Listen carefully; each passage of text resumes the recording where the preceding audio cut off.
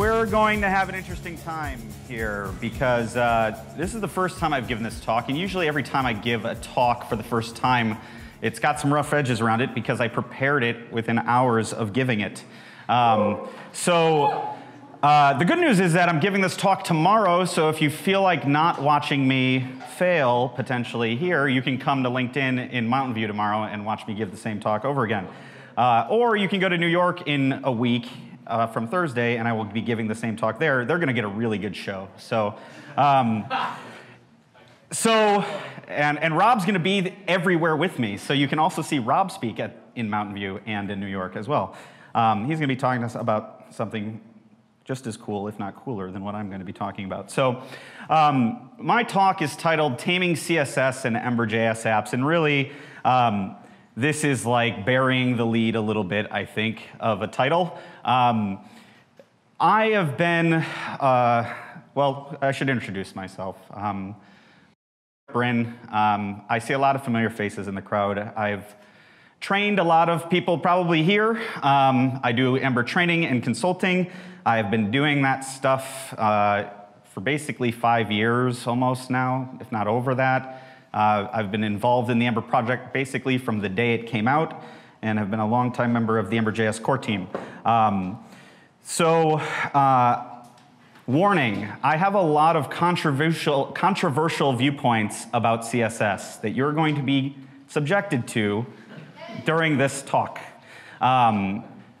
This may be one of the talks that I regret giving, but somebody needs to give a talk like this, I think, and so here I am to kind of share with you the thoughts about CSS that I've been formulating over the last year that I've been in seclusion. I was at EmberConf, and many people were like, where have you been, man? And the answer is I've been thinking very deeply about CSS.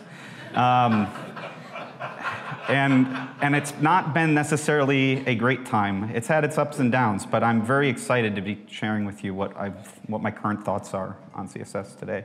So, quick plug. I'm doing a very cool little advanced Ember.js mentorship program. Check out this page if you're interested. It starts June 7th. It's kind of innovative. It's 6 weeks, 2 days a week for 2 hours a day.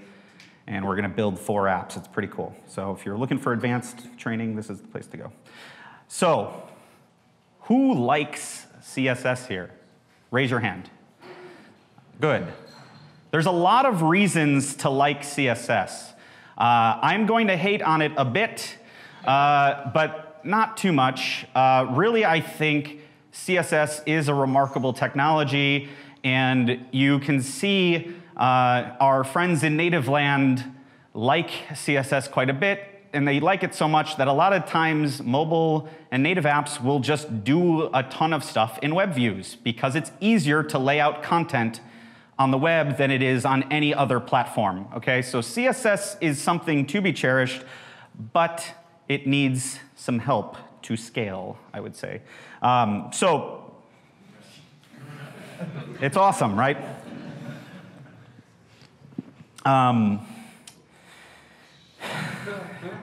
Metaphor.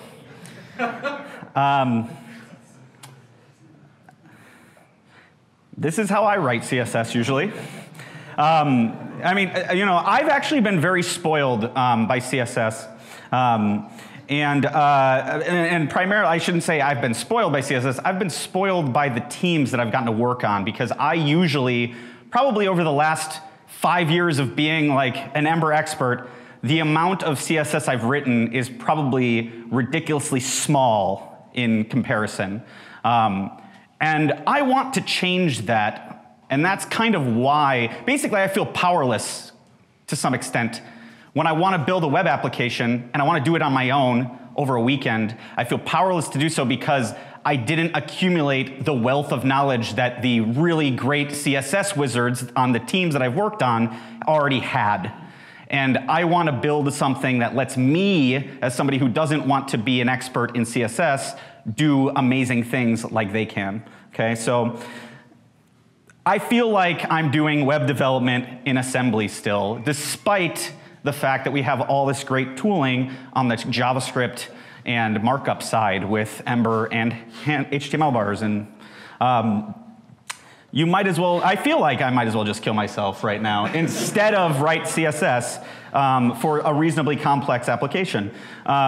So I think a perhaps better title for this talk might be CSS, the good parts. I pay homage to those who have come before me with this title, but I think really my controversial viewpoint, probably number one of the evening, is that basically the number one best thing about CSS right now are classes. Classes are amazing. I'm going to touch on this a bit more. I have a very controversial opinion, which is that you should basically write no CSS that is not a class. So do not use IDs, do not use element-based selectors, and in fact, I would go so far as to say, do not even use descendant selectors in any way, shape, or form. Treat CSS as if it was a hash. The keys are your CSS classes. The values are your property buckets of rules. Okay?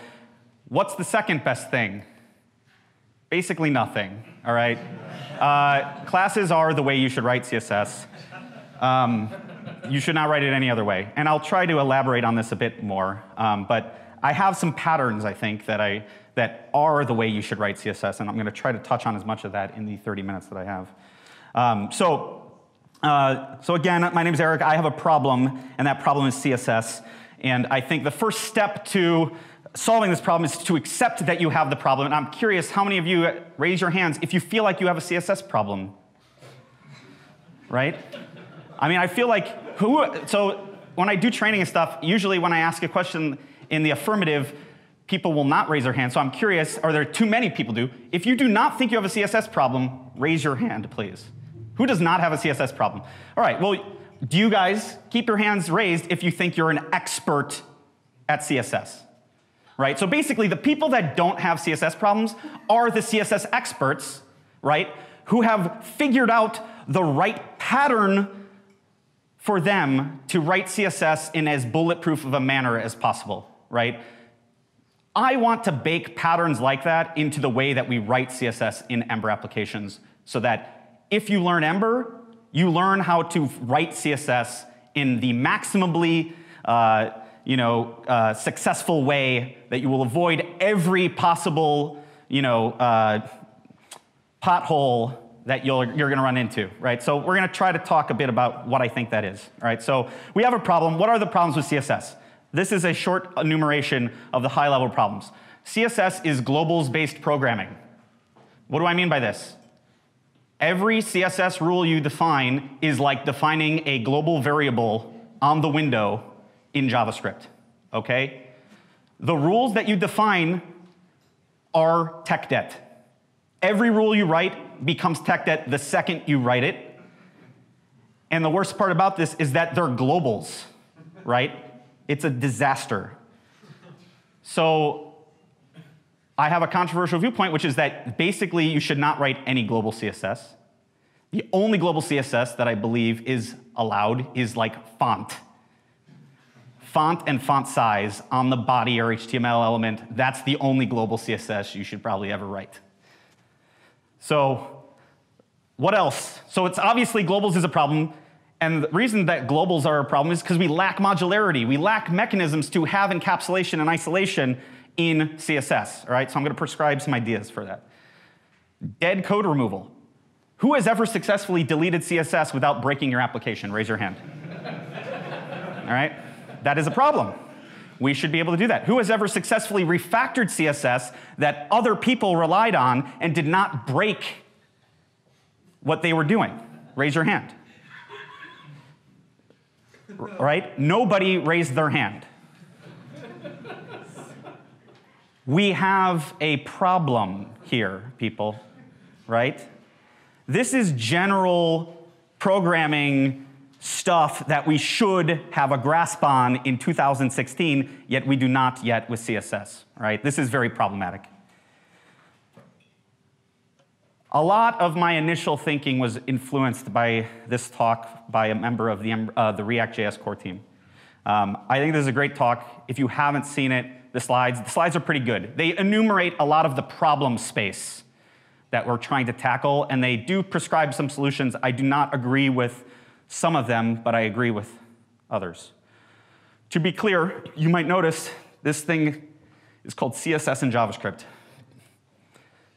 I do not think CSS in JavaScript is the answer. I think it's actually a bad idea, but I understand why they think it's a good idea. And I've been there at times. That's like hitting the, that's like writing CSS in JavaScript is like the extreme escape valve for kind of solving some of these problems. But I've challenged myself to not go that route and to find solutions that work in CSS today, pragmatic things that we can do today to start solving this problem. So globals. So everything in CSS is global. So the best thing we can do is to write globally unique class names, right? There are conventions like BEM or SMACS or whatever that prescribe rules for naming classes globally. I think those are generally good ideas. I'm a fan of BEM personally, but honestly, I think that it's ridiculous to have to write them by hand. And so I want to prescribe a tool that will auto-BEM all of our component styles. Right? So I'm going to talk a little bit about that later, but that tool does not yet exist. I'm in the process of building it, and actually, you have Ian potentially to thank for helping build that tool over at Nest. Shadow DOM is another possible solution. These both have caveats because there are kind of solutions here. Most of the existing solutions are not perfect for one reason or another. Shadow DOM, unfortunately, is one of those solutions that I do not believe is perfect. And I think that I've gone to a lot of effort to devise a system that works today without Shadow DOM, but is somewhat forward-thinking about Shadow DOM and is compatible with that world. Why? I'm not going to talk a lot about Shadow DOM, but I'll give you one brief description of why Shadow DOM is kind of not ideal. Shadow DOM is a little bit too much like an iframe for your CSS. What does that mean? It means that imagine in your Ember components, you had to import all of the core styles that you used. Every single rule, right? So basically, it's not awful, but it's hard to iterate towards. And I feel like, in fact, if you write CSS the way that I prescribe, Shadow DOM kind of falls out because you don't write global styles, so you don't have you don't have a lot of shared styles, and you're going to write component-specific styles. You're not going to have a lot of stuff to import in your Shadow DOM. I have some concerns about performance of Shadow DOM too. These are mostly unfounded. I'm just suspicious because if we're going to tell everybody on the web that they need to import their common style sheets, then we've got a lot of duplicate style sheets loaded in memory. And we have hundreds of those on a page at a time. And I think they don't really have a fully baked shared memory system in mind for these shadow root boundaries and stuff.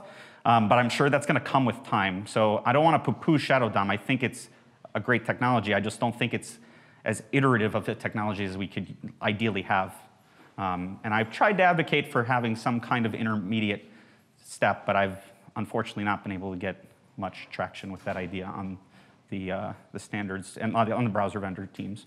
So TLDR is, I say we can have conventions for writing our class names globally unique, and we can have tools that make it easy for us to do that by default. Modularity. So this is a bit meaty of a topic. I would challenge you to rethink the way that you write CSS completely and try to draw parallels with the way that you write JavaScript code. CSS is unlike anything. It's really a kind of bizarre programming system. I dare call it a programming language. It's kind of a weird declarative system, but it's unlike anything else, and I think this is a lot to blame for the problems that we have with it at scale. And so what's an example of this? Well, basically there's no concept of a module in CSS, right? We only have the global scope. There is no such thing as a subscope. I'm going to talk a little bit more about this. I think, though, the good news is that we have preprocessors today that kind of give us faux modularity. And it's not perfect, but it's a thing we can use to do our jobs today, and it'll be interesting to see. There's a bunch of alternative systems that are doing good work in this space, but I unfortunately don't think most of them have quite cracked the nut fully. And hopefully I'll have enough time to convince you that maybe I have a little bit, or at least get your interest, because honestly this talk is probably one in a series of 3. There's a lot of stuff to talk about here. So I'm going to try to scope this down to the bare essentials. So I want all of these things to be true. I want to be able to delete and refactor CSS, just like I would JavaScript code. And I ideally want to do that feeling confident when I'm doing it. I'm a strong believer that runtime overrides, this is pretty controversial, runtime overrides should be avoided at all costs. Now, that is pretty crazy sounding. What do I mean by runtime overrides? I mean, basically, I'm not a believer in the Bootstrap model of CSS. So Bootstrap, let's say button, has a BTN class. You like BTN, you do BTN default, and then maybe you write your own class that overrides some of the things that BTN default did. I think this is generally a bad idea. Why? Because you can't actually look at the markup and really understand what that thing's gonna do. You almost certainly have to open up the dev tools, look at the style inspector, and look at what actually happened, right? And it's not fun to live in this kind of unconfident world of writing styles and writing apps. So I would like to see tools that linted, and when we could actually catch ourselves when we're trying to override a rule that already existed, and it would yell at us and say, kind of like how JS hint would if we'd declared the same variable twice in a function, right? I think we probably need something like that. And runtime overrides wreak havoc on our ability to refactor. Why? Because when somebody overrides us, if we're Bootstrap, who's done a Bootstrap upgrade? Has anybody done a Bootstrap upgrade? It's a disaster, especially if you didn't have the foresight to use variables to do most of your customization. If you did runtime overrides, you're playing whack-a-mole. You're like, why did this rule exist? Oh, it was to override the behavior of Bootstrap 2 that's now there in Bootstrap 3. Right? So it's insane. And that's why I believe that styling needs a public API for overriding. Okay? So we're going to talk a little bit about what I mean by that. This is the core tenet, I think, of my belief system around CSS, is that we need public APIs for our CSS. We need to treat our CSS like we would treat our components. Components have public APIs. Why don't our styles? I think functions are a really good metaphor to frame your thinking around this stuff. Here is a function. What do functions have? They have arguments and they have return values, right? So you pass data into a function, and then it returns something that's likely dependent upon the arguments you passed in, right? Maybe even it's a pure function. That'd be great. No side effects.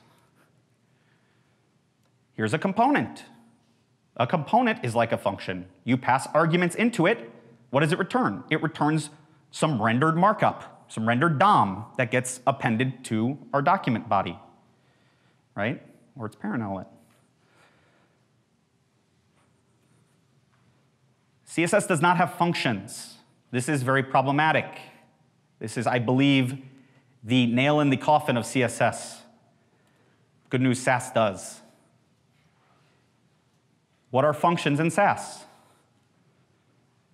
They're mix-ins. So I dare to suggest that perhaps a pattern like this is quite good for implementing your component styles. What does this give us? Well, it gives us a function, right? What can these functions have? They can have arguments. What does a mix-in return in Sass? It returns a set of rules, right?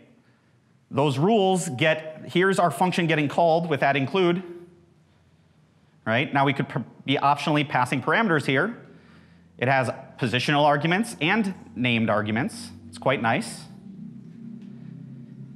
What's going to happen? Well, whatever rules we define in that mixin are going to get added into our myComponent class, right? And here we're going to have a convention. We're going to say that your component should have your component has a unique name globally.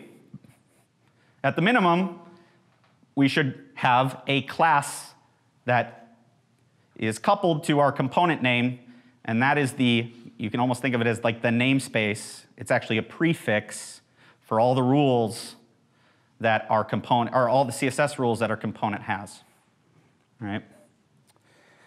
So I believe functions are units of work. You cannot have composition without functions. Building ambitious apps requires composition. We know this already with components. They're great. We need the equivalent in CSS for composition. Mixins are the closest thing we have to that today. Building ambitious apps also requires conventions to do it at scale. So my first foray, little did I know, I actually wrote this add-on, Ember Component CSS, like during EmberConf last year. And I was like, man, CSS really grinds my gears. And I was like, you know what? There's a lightning talk spot. I'm just going to build a thing, and I'm going to start talking about CSS. And I wish I should have gotten a screenshot. I released this thing, and I started posting issues on it about my ideas. And then it became like big-ass threads of everybody bike-shedding the hell out of my ideas and telling me why I couldn't constrain CSS the way that I wanted to, basically. It's too crazy. And so that was unfortunate. I don't think people are... part of the reason I want to give this talk is just to make you aware of the problems you might already have. And I'm going to lightly prescribe some stuff. In further talks, I'm going to actually talk a bit about some of the stuff that I'm building that's going to make, hopefully, some of these things baked into Ember. And maybe even become part of Ember, if I can survive the bike shedding of the core team. So component-based CSS, this Ember add-on, Ember Component CSS, what this was really about, which I don't think was that shocking of a concept, was that we've got JavaScript files and handlebars files for our components. We should also have a CSS file, right? Most people do this already, but they do it in an ad hoc way. They're probably not diligent about their naming. You know, it's annoying. So this was a system that piggybacked to the concepts of pods in Ember CLI and gave you the ability to drop in a CSS file in your pod directory, and it would automatically slurp them all up, so you didn't have to write manual @ imports or any of that stuff yourself, right?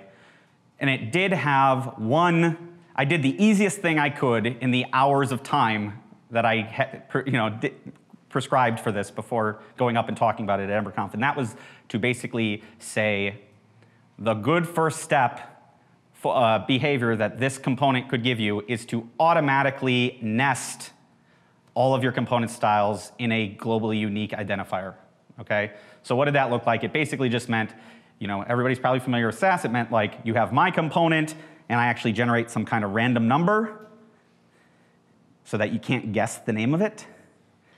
And then I wrap that thing around all your styles, so they're all descendant selectors, though, right? I knew at the time that was not ultimately the end game, but it turns out the end game that I wanted to get to is quite complicated, and it's actually difficult to pull off around the constraints that have existed in Ember CLI, actually. And there's a lot of unknowns, and it's taken me, basically I wrote this add-on March 2015. Here I am, April 2016. Still not done executing on the vision that I have for this add-on, but I'm here to tell you what I'm thinking so that hopefully I can enlist your help. Or convince Robert, and then he'll just do all the work for me. It's quite amazing. So component-based CSS, I think, is a really important concept, and it's not controversial. Everybody's pretty much on board. I also prescribe as a convention BEM. It ultimately doesn't actually matter. as long as you have a consistent naming structure that will get you globally unique class names, all right? What the heck is BEM, for those of you who do not know? It stands for, it's an acronym for Block Element Modifier. What does this mean? Well, block basically means component in Ember. Element means some sub-area of functionality inside of that component. So let's say you had a button that happens to have a label. The element is like the label tag that you might have inside of your components template, right? And then modifier is things like states, like disabled or active or focused or whatever, the different states that a block or an element might be in. And so you can check out getbem.com. It's really, really basic stuff. It's pretty simple. Basically, though, what it prescribes is a pretty bulletproof way of, I have the wrong page up. It gives you a pretty bulletproof way of naming things where you will not accidentally make mistakes of like using dashes only as delimiters, because you actually want to make sure like dashes are valid in component names. So you don't want to like accidentally define rules that happen to end up being the name of a component later on. And so for example, here we've got a modifier. Modifiers use double dashes. So imagine this would be like my dash component, double dash hidden or disabled or whatever.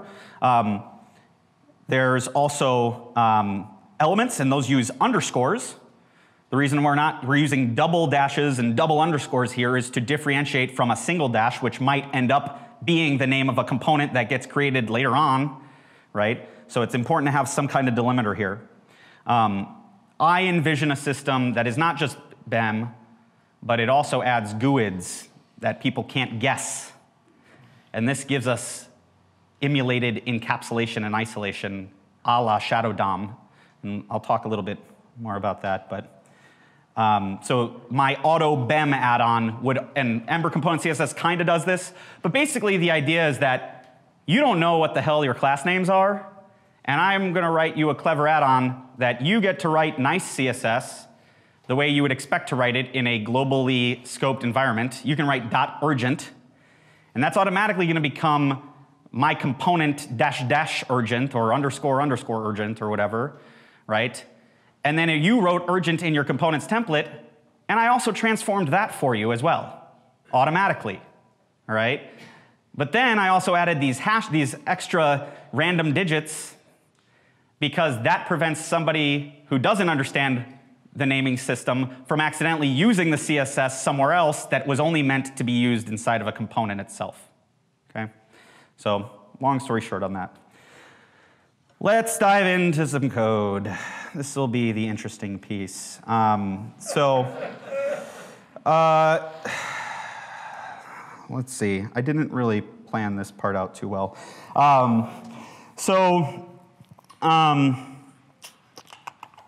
Let's look at a very simple example. So this is without an auto BEMing tool. Here's what a button might look like. This is a fairly complicated button, and unfortunately it has some theming information baked into it, so it's not super abstract right now. And there's some funky stuff going on here. But basically, we've got a mix-in named the same thing. Now I'm starting to prescribe some possible solutions, and I'll try to recap a little bit. We got a mix-in named the same thing as the component. All right? I'll come back to why this is important later. And we got a bunch of rules that are nested inside of that. Now note, most of them, if not all of them, are using ampersand. Right? Why is that? Well, because wherever you mix it into, now these rules are going to be concatenated onto the class name that the mixin was applied to, right? And this is doing prefixing for us, right? So inside of our button, we get to kind of write, it's a little ugly with those ampersands, but we don't have to write my component dash dash. We use the ampersand to kind of do that for us, right? So let's see. Here's a very simple example, right? All in a few lines. Nothing too fancy here. Now, what is nice about this? This mixin has a public API, right? What is its public API? It's these parameters that you can pass in.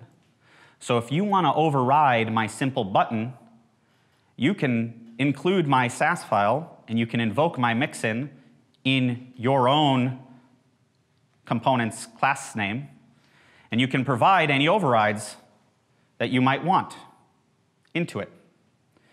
And now I have created an abstraction, right? And this abstraction is very important because I don't want you to write CSS rules for my component.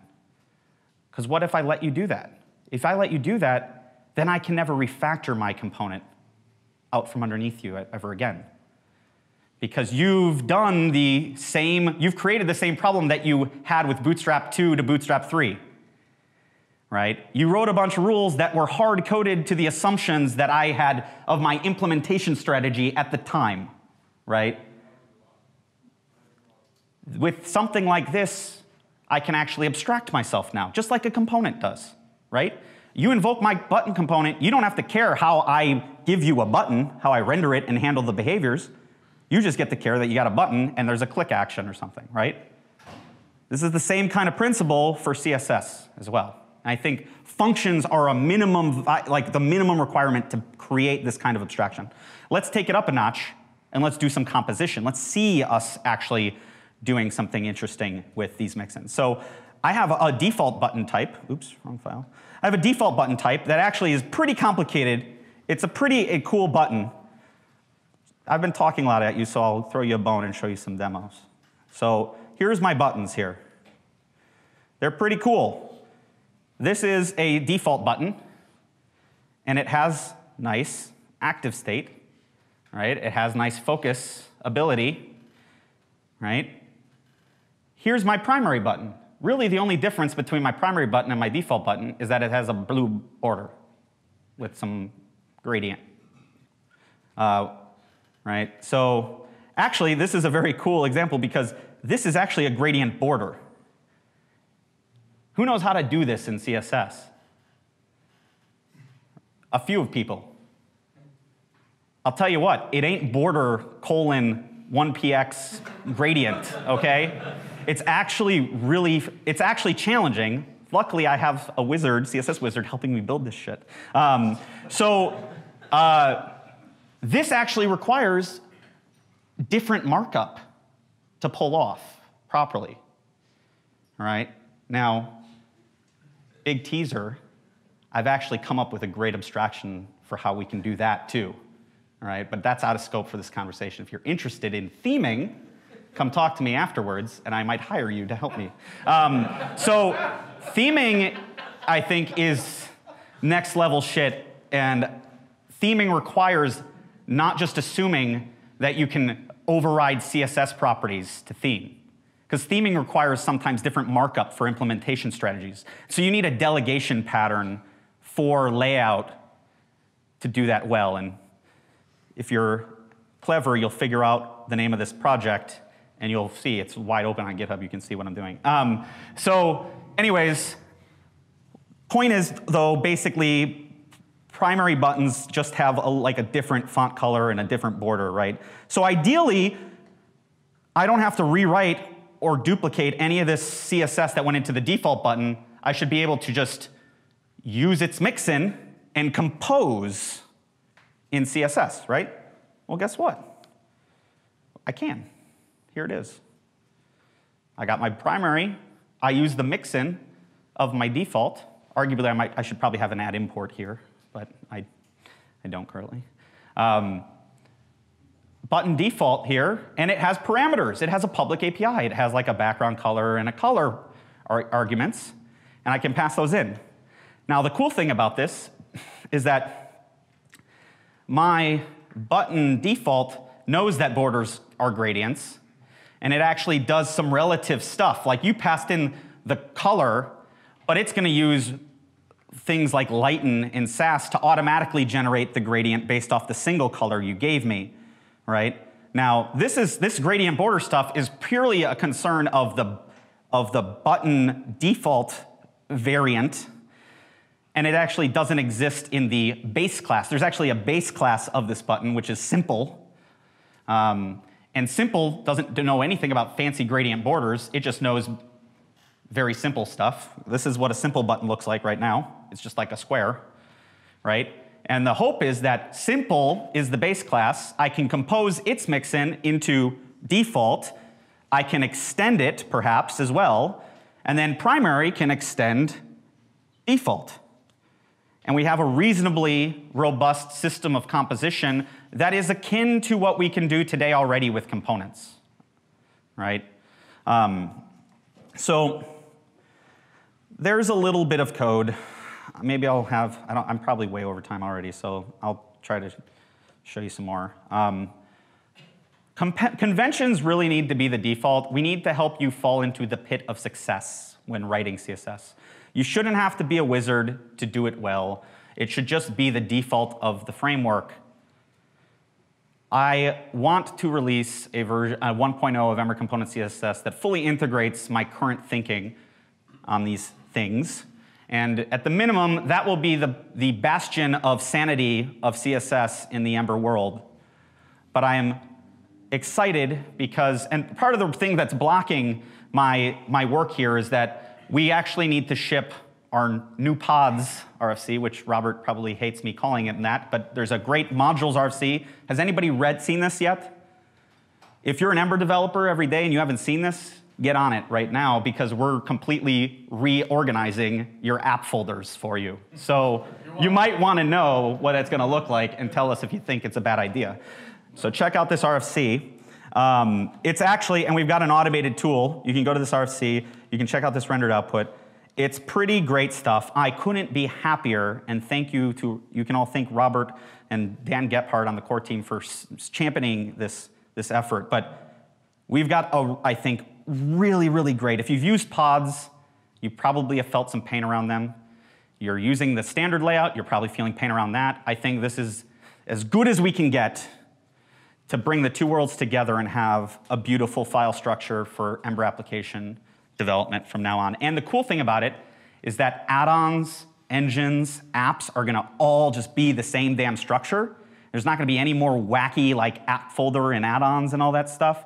We're gonna have namespacing, so your add-ons don't clobber the global, if you have the add-on that installs a component named the thing in your app, it doesn't like have a clobbering problem. Apps win, but you can actually, we'll be able to invoke components with a namespace prefixing them, and it's gonna be great, great, great stuff. So check out this RFC, and my solutions are all built with this in mind.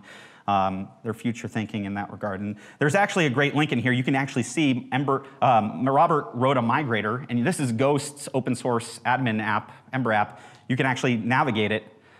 The thing of note here is like UI is where most of your UI code lives in now. There's some folders here that are useful. These are kinds of like, you know, this is akin to like the app folder today, kind of, except routes has got a pods-like behavior to it now. It's very, very cool. I can't really say anything more about it other than I love it, and it's going to enable some really, really awesome stuff. I have some crazy ideas about single file components, meaning file components that everything for the component can live in one file, CSS, JavaScript, and markup all in one file using the JavaScript module system. I know I'm bonkers, but this system is actually planned for that. It actually just works seamlessly, and it's all just beautiful. So please review this RFC, and we'll hear Robert talk about it tomorrow at LinkedIn.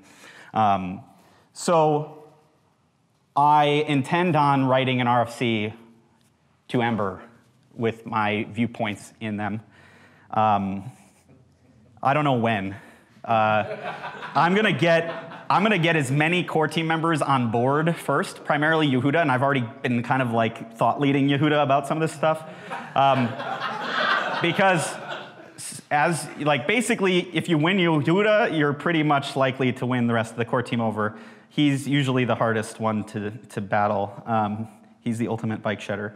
So I intend on taking these opinions to the core team at some point in the near future via an RFC and hopefully getting these things baked into the framework.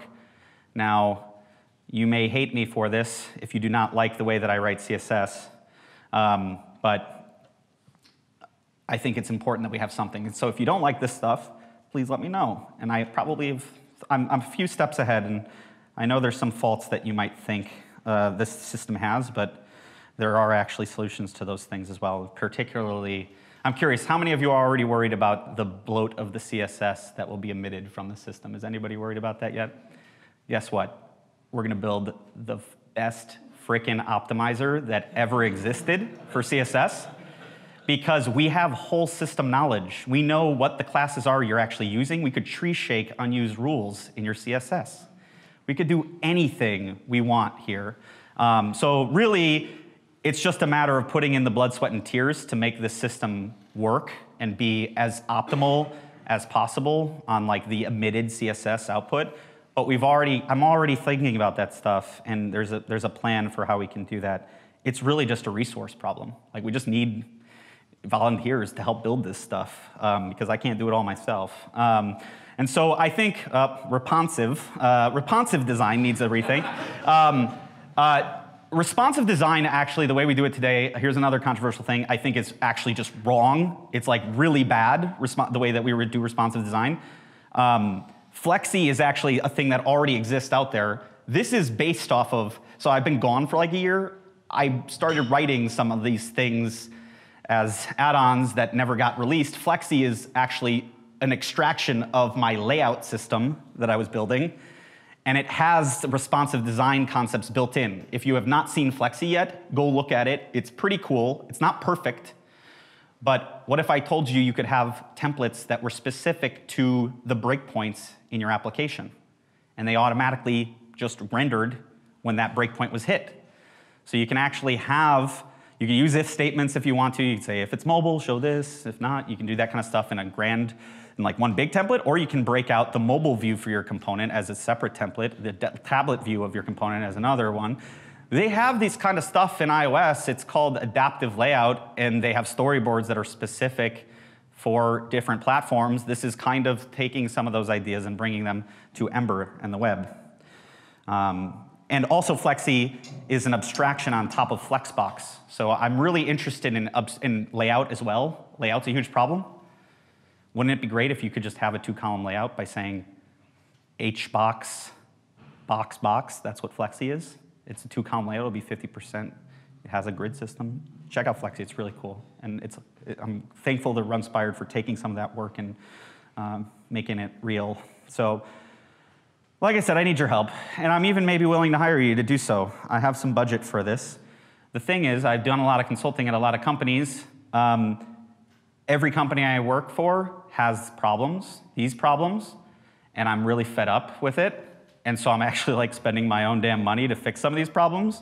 And I'm getting my clients on board too to help fund this work. And so if you're interested in helping, please get in touch. So I flew through that. I'm sure you guys have some questions. Let's fire away. How much time do we have? 3 questions. 3 questions, great. How do you see like HTML bars playing into this? Because I feel like we have a lot of control over the structure of Yep. The HTML bars stuff. So let me, I think I skipped over some important bits in the name of time. So the optimizer. So here's the big problem with this system. I'll tell you the fault with it right now, and then I'll tell you how we're going to solve it. When you look at the outputted CSS of this system with mixins, you are going to end up with a ton of duplicated CSS rules. Mixins aren't doing any kind of clever optimizations currently in Sass. Basically, every time you include a mixin, every time you want to create a subcomponent that's going to use its parent component styles, you're going to get a complete copy of all of the styles from the parent component. And that can be cost prohibitive. Right? So let's take a quick peek here. I think this stuff lives in vendor CSS. So here's like my simple Sass output. Close the console. So, hey, what the hell? Go away. So let's see if I can find some duplicate styles. So here's default button. So here's all the default button styles. Guess what? We keep going a little lower. We're going to find primary button. Here's all the same duplicated styles that are actually mostly identical with default button. Sass has a mechanism to solve this problem called placeholders. We can be clever, and I'm hoping some of the automation that Ian and I are going to do is going to enable some of these things to automatically become placeholders in your mixins. And then that will allow, placeholders actually are pretty cool in Sass. If you define rules as placeholders, they will share the rules, and you'll just get like comma-separated selectors for everything that shares the common set of rules. Now, this can be problematic with Sass. You actually need to the way you can do this effectively is the way you do this today manually, there's a great article I should have linked to. You basically separate the static bits and the dynamic bits as two separate placeholders. And then the static rules will get all shared across every subclass, but the dynamic bits will be unique per class. I think we can automate that. I really think we can automate that stuff away. So tools are going to be important to kind of making this succeed. What else can we do? Well, placeholders are cool and all, but they're pretty manual. What if we can actually just analyze the rules that are emitted and actually find all the common rules, create classes that just define those rules? And if we understand, we've got Ember CLI, we've got this great build system, we have full system knowledge about the markup and the JavaScript and the CSS, we can actually look at the dependency graph of your CSS rules, find all the common stuff, create we can hoist the rules up to like global classes, and our templates can automatically include those classes. What is this thing? It's basic. Who's ever done functional CSS or atomic CSS? There's some people, I'm sure. Anybody? No? Basically, they're kind of an interesting group of people that are saying every property combination of CSS rules should be defined as its own unique class. It's kind of a little out there, but the cool thing about it is that actually it's basically just the optimization that I'm envisioning by hand. If you can find all the common sets of rules and hoist them and create classes for them, you can even minify those classes with this optimizer, by the way. You could minify your CSS classes, and the templates will automatically get rewritten to use the modified classes and stuff like that. Anyways, I wish I don't have a demo of this. It would be cool to see, but hopefully my description makes sense and or at least interests you. Without the work, we're going to have to do an Ember CLI for cloud stuff. Yes, it's absolutely. We have to make it in the right way. Yeah, I agree. Revised total, 2 questions. Sorry. You mentioned having a full knowledge of CSS. Yeah. I'm not familiar with like what the abstract tree for Sass looks like, or what a popular CSS parser abstract tree might look like that you can modify. What are the options? Yeah, so right now we're planning, so there's a few different ones out there. Right now we're planning on using Salesforce wrote a great SCSS parser that we're planning on using. CSS parse? SCSS parser. So this lets you just give it SCSS and it will create an AST for you that you can transform and you can analyze. And basically, we've got like in Ember the ability to build the mother of all ASTs. We can build an AST of your CSS, we can build an AST of your HTML, we can build an AST of your JavaScript. We can analyze the whole system and we can optimize the crap out of it for you automatically. It's just going to take effort to build that. And it's valuable because we get to then write our style. I mean, it's a lot of effort, you might think. Maybe atomic CSS or functional CSS is better in the short term. But ultimately, we want to be able to write our CSS like we write our components, right? Like we write functions, like we write JavaScript. And that's going to mean having concerns localized in the component CSS file, right? Like you're going to just want to be able to write the simple rules and then let the system deal with optimizing it for you. Is there a good CSS option, or would you just recommend using this? Post-CSS has a CSS parser. There's a numerous number of CSS ones. I'm basically, one controversial thing I'm thinking is basically Sass is one, so we should probably just use Sass by default. Sorry, post-CSS fans. I like post-CSS, honestly. We're going to use it for some of this work because it's easier to transform the ASTs with post-CSS than Sass directly right now. But Sass is, I think, kind of the winner, although I would like to write my own CSS preprocessor on top of Glimmer 2. But I don't, that's a whole nother level of crazy. So anyways, yeah, so one last question, and then I'll leave you alone. No more questions. Anybody have one pressing? All right, we can talk afterwards. I hope I was not so ridiculously over time. Thanks, everyone, for listening to me ramble about this stuff. Hopefully, I've piqued your interest. You're going to see me giving more talks about this. These talks are going to get recorded. I'm going to keep honing my message, and hopefully, you'll make sense out of all this stuff that I've been saying, and it will make sense to you, and you'll want to use it, and maybe you'll even want to help me build this stuff, because I think it's really important for the future of web development. So, thank you very much.